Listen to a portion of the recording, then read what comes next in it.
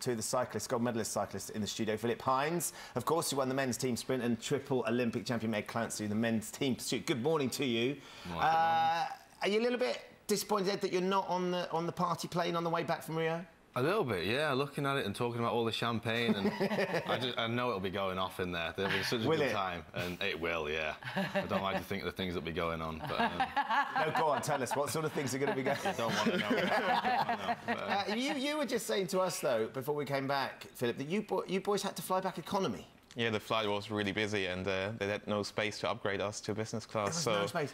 I flew economy, but I had a little bit of leg space, so it was all right. Can't you just flash that gold medal? Doesn't that get you upgraded for the rest of your lives? I've tried to.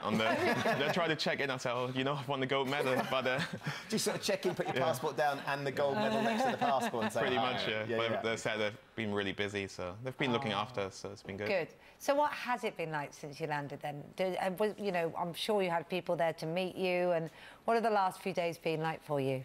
Well, as soon as we got off the plane in Manchester, there's about 50 paparazzi waiting outside, which is unusual. I think a lot of them were there for Jason Kenny, to be honest, but still, it made you feel important for a moment. And you know, since you get back, first thing I noticed about my house is the gate was all decorated in balloons and celebration size, and my whole living room was full of golden balloons, actually, so it's been different since I've been home. Amazing. It's nice just catching up with friends and family and people you've neglected over the last 18 months. So. Because we kind of forget, I think one of the things, Philip, is and sitting watching, you guys make it look so easy. I mean, there's an expectation now, because you've all been so successful for a number of games. We forget, as Ed was saying, the commitment and the demands on your time in training means that you don't see your friends and family, particularly for the period in the run-up, in order to get one of those, and we don't necessarily appreciate that watching. Yeah, the last 4 years have been hard. You know, when you're struggling in training, you think you're never going to win that Olympic gold medal, and you'd start losing races, and you start thinking about yourself, am I going to be there on the top again? But yeah, it's all worth it in the end when you win the Olympic gold. And when you're there, I can imagine the atmosphere is extraordinary, but is it almost a bit overwhelming? Because you've got so many athletes at their peak in the same area. Is it almost a bit like, ooh, you know, overwhelming? It must be hard to stay focused that you can beat the other athletes. But you race those guys pretty much every year. You do World Cups, World Championships, and you know you're close to them. But like for us as a team sprint, we've been behind for a bit. We've been 6th in the World Championships because we've been trying to replace Chris Hoy, and Callum Skinner really stepped up and at the Olympic Games, so it's been really fantastic to see him stepping up as well. For the layperson, Ed, watching your two sports, they seem pretty similar. I'm sure they're not similar at all, but as a team of you, you're racing another team around the track against the clock. What are the differences between the team sprint and the team pursuit? So, I guess the obvious thing is the team sprint lasts 3 laps. How long does it take? 42, 43 seconds? 43, yeah, 42. The team pursuit, 42, the team pursuit which I ride in is another 3 minutes on top of that, so it's 3 minutes 50, and it basically requires a completely different athlete. And if I had to go at doing Phil's job, I'd be completely useless. I guess the easy way of looking at it is Phil is made purely out of fast twitch muscle fibres. He's got a kick on him, acceleration like nobody else, but you know, even a decent club rider could probably get rid of him on a climb.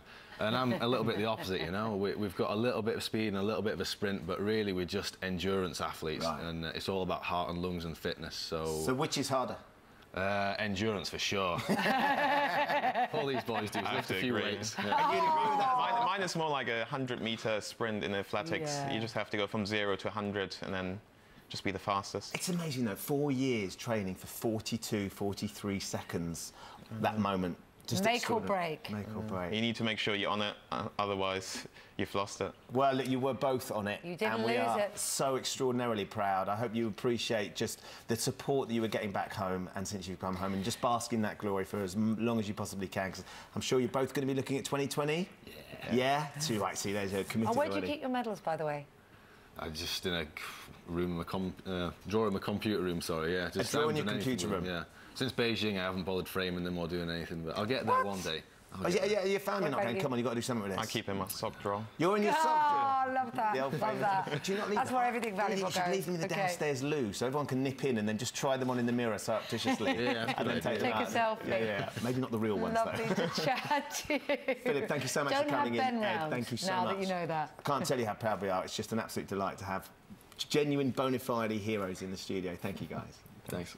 It is tough to come fourth, but you've also got to look on paper. If you weren't even expected to make a final, then a fourth could be deemed as a good result, because it's a big wide world out there, and the Olympics is a pinnacle. So a fourth isn't really a failure, but to the sportsman it is a little bit like, oh, it's so close to medal. It's crushing, especially, I'm guessing, if you're running towards the end of your career. Yeah.